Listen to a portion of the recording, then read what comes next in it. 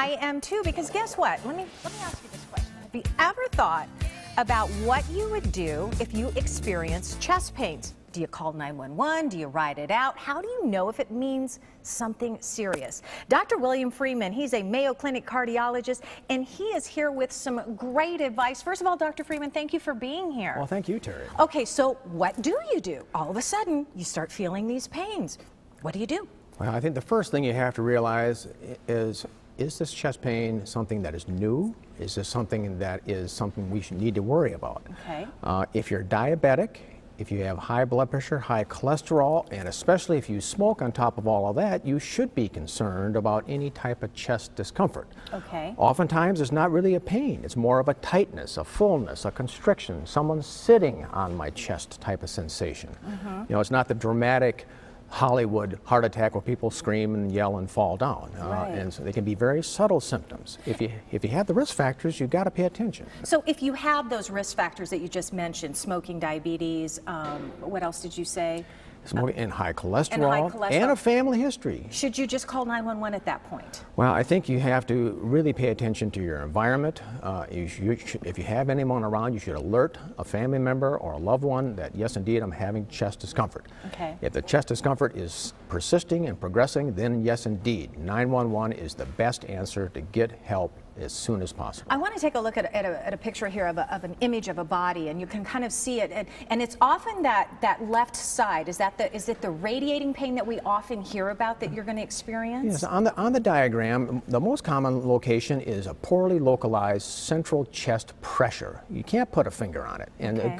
it can go up into the neck, it can go up into the jaws, and more commonly down the left arm, sometimes down the right arm, sometimes both. Sometimes it's only the arms alone. Usually it's in the center chest, right where that red central dot is. Okay. And oftentimes you hear that people say, oh my gosh, I feel like, you know, maybe it's just heartburn. You know, and you hear that one a lot. Sure. Oh, I've got a hiatal hernia. I'm used to that. How do you know, for those people who aren't high risk, how do you know when it's serious? It can be very tricky because all the nerves from the upper gastrointestinal tract, from the heart, even from the gallbladder, all go into the same junction box at the base of the neck, and sometimes the brain can't tell because this is referred pain. It's visceral pain. If it's localized, you can put one finger on it. Then you say, well, maybe that's in the chest wall. If it's poorly localized, pressure associated with shortness of breath and sweatiness, maybe even a feeling of faintness, that probably is indeed something to worry about. Oh, okay. So with those additional symptoms, yes, I mean, indeed. should you just simply call 911 at that point? 911 would be the best answer. Why, you know, so many people are afraid to do that. You know, we're embarrassed. We're like, oh, I'm not really sure what it is, and I don't want to, you know, waste anybody's time. I mean, how many people show up in the emergency room thinking that it's, you know, possibly That's an interesting question. I'm down in the emergency room all the time. If you look at the big studies, and you look at emergency department studies, about 1 out of every 4 people in the emergency department is in there because of some form of chest discomfort, and they should be. Okay. Billions of dollars have been spent educating people of when to come to the emergency department, when to seek attention.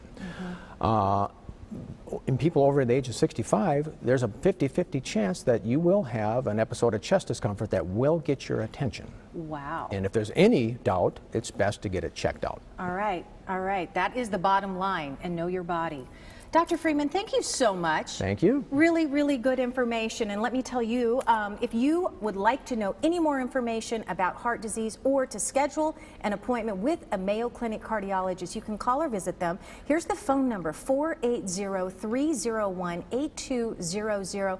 A lot of good information on their website, mayoclinic.org as well. And of course, don't forget, ABC 15 is teaming up with Mayo Clinic for the Rally for Red campaign. Now, each month, we're going to give you easy to follow recipes, ideas, tips, just like you learned today, to help keep you and your loved ones heart healthy. To learn more and get our Rally for Red reminders, just sign up at abc15.com/rallyforred.